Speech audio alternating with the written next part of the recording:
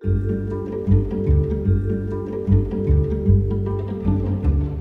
you, Katherine, for joining us today. It's a delight to have you here at Blackwell's and to talk to you about reading and books. When you were young, what books were precious to you and opened your imagination to the world of reading? So there were so many, and I think there will be for anyone who's now ended up a children's writer, but there were a few that just got under my skin and that I read, I think, literally hundreds of times. And one of them was a book called Charmed Life by Diana Wynne Jones, who is, I think, still the best writer of magic for children in the world. And it's a little bit like Harry Potter, but it's more sarcastic and it's slightly funnier, sharper, and it has just this feeling for it. When you read it, it feels a little bit like you've discovered another home, and I think that's what a really great book does. You grew up in Zimbabwe and then moved to Belgium when you were a teenager. How has growing up in different cultures influenced the writing and the stories you tell? I think growing up in Zim especially gave me a sense of the natural world as this extraordinary thing that you could explore, but also as this extraordinary thing that we ourselves as a human race are not very gloriously ruining. And so a lot of my books are about children discovering beauty and discovering wildness, sometimes in very obvious places like the middle of the Amazon jungle where you'd expect it, and sometimes in places where you wouldn't, like the rooftop of a Parisian building. You started your children's fiction career with Girl Savage, which was published in 2011. Was it always a dream to become an award-winning children's writer? And do you remember the first time you saw Girl Savage in a bookshop? I always wanted to be a writer, ever since I was 5 or 6, ever since I realised that books don't arise organically like apples or grass. And then I wasn't sure I wanted to be a children's writer, I think, when I was young. I didn't have a sense clearly of what I would do, just that it would involve language in some way.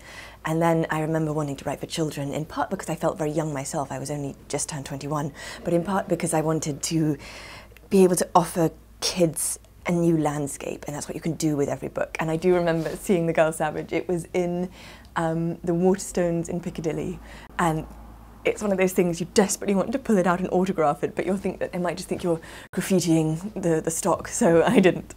Your second novel, Rooftoppers, was received to great acclaim. Could you please give us a 20-second summary of what the book is about? So Rooftoppers is about a girl who's found floating in a cello case in the middle of the Atlantic Ocean after a shipwreck. And a man who was also on the ship rescues her and brings her up, but she remains convinced that her mother is still alive. And various things happen, so they have to run away from London and they go to Paris. And there she discovers a gang of children who live up on the rooftops of Paris, and they shoot pigeons with bows and arrows, and they use the drains for loos, and they leap from building to building, and they help her go mother hunting. As you said in the book, Sophie, the main character, is looking for her mother in Paris. She believes her mother is a cello player and that she can hear the music while she's on the rooftops. How important is music to you and your writing? Do you listen to music as you write? And if you do, does the style of music reflect to the story you're trying to create at that time? I do listen to music, and you do try to find the music that will push the right kind of style, that will summon a kind of mood. But sometimes, so that might be jazz or it might be classical. I can't listen to anything with lyrics. But then also sometimes that itself is too intrusive, so then I have an app on my phone which produces coffee shop noise, like a sort of burble, just to have some sense of sound that I find the opposite of distracting. I find it pushes me away from the world and into the imagination. You wrote the novel whilst you were living here at All Souls College in Oxford, and you actually explored the rooftops like your characters do in The Rooftoppers. Did you ever get in trouble for exploring somewhere you shouldn't have been? And did you go up on the roofs before or after you decided that would feature in your book? So the roof climbing predates Rooftoppers by several years, because I started climbing buildings when I was an undergrad here at Oxford. I have never been caught. I've never been in trouble. I've climbed a few things which, when you get to the top of them, the view makes it worth the terror. So things like the towers on Battersea Power Station, or Centrepoint, which is a skyscraper in the centre of London. And those you climb, I climb very slowly, very carefully.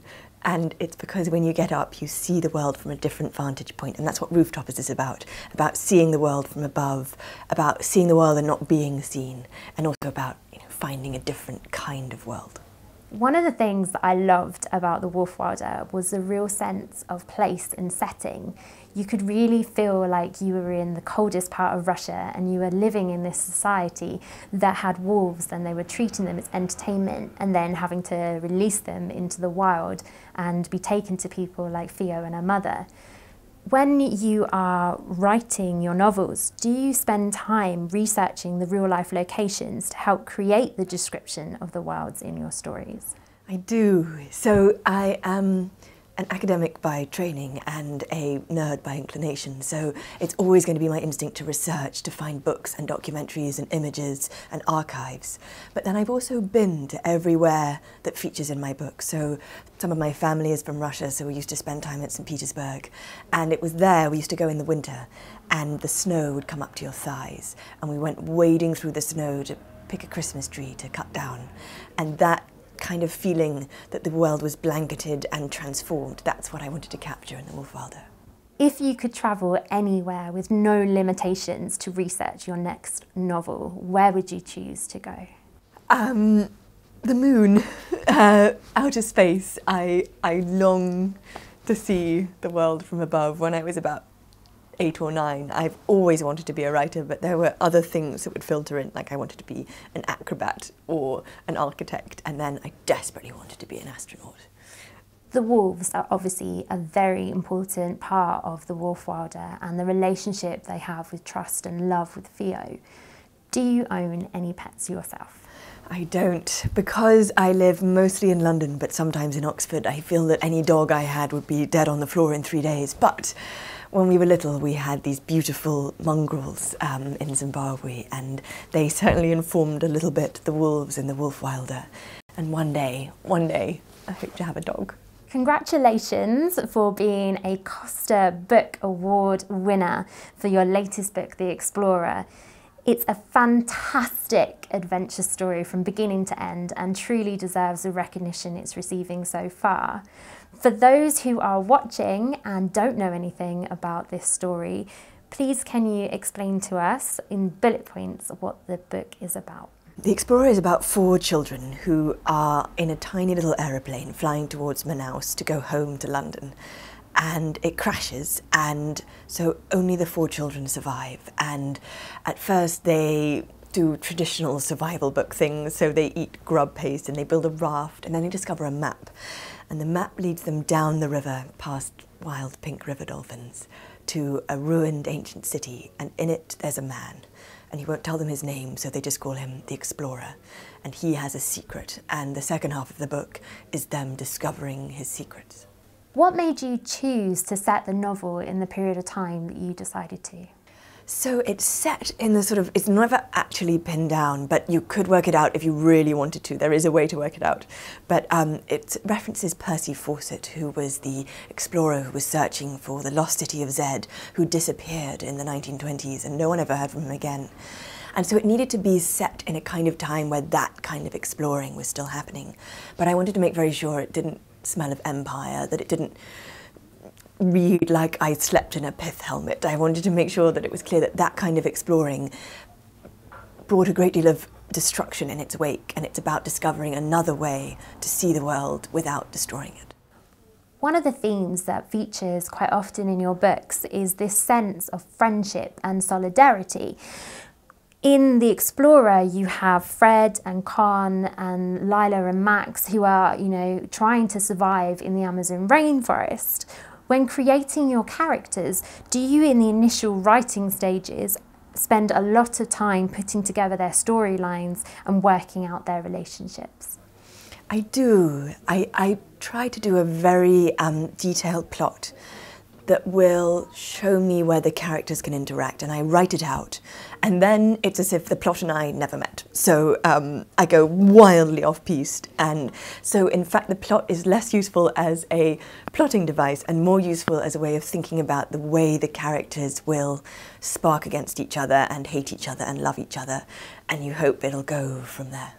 Do you feel like you would be able to fend for yourself if you were in the jungle lost like your characters? Well, I actually know the answer to this question because I went to the Amazon and I did a survival course with a really good friend, and it was just the two of us and a guide, a wonderful guide called Tarek, and he showed us how to find water from lianas, we fished for piranha. One of the piranha bit the tip off his finger. He was completely unfazed. And then at the end of this course, we said, do you think we'd survive if you dropped us in the middle of the jungle? And he said, I'd give you 3 days and you'd be dead on the floor. So, no, I don't think I would. It's beautifully illustrated throughout by Hannah Horn. How closely do you work together in that process, and were the illustrations created once you had completed your manuscript?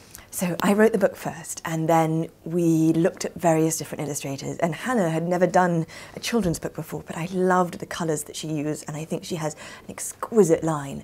So we sent her the manuscript, and then together we worked through which scenes we should pull out, like where we should have some sloths, where we should have some tarantulas, where the dolphins should go. And then she went away and she was very much working alone, and then later we would compare notes, and I think she has created something quite spectacular.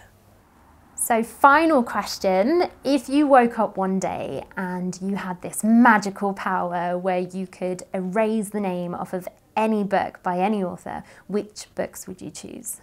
Gosh, I would really like to have written Hamlet. I feel that there's a lot of credit to be gained there. I think modern day authors who are still alive, whose work I think I rank most highly, would be in adults, Wolf Hall by Hilary Mantel, or something by Marianne Robinson, who wrote Gilead, which I think is close to a perfect book. And then it would be mean to Philip Pullman, who is a great hero of mine, to remove his name off the books, but I probably would if I could. Thank you so much, Katherine. It's been such an honour to interview you today, and I really look forward to reading your future work. Thank you so much for having me.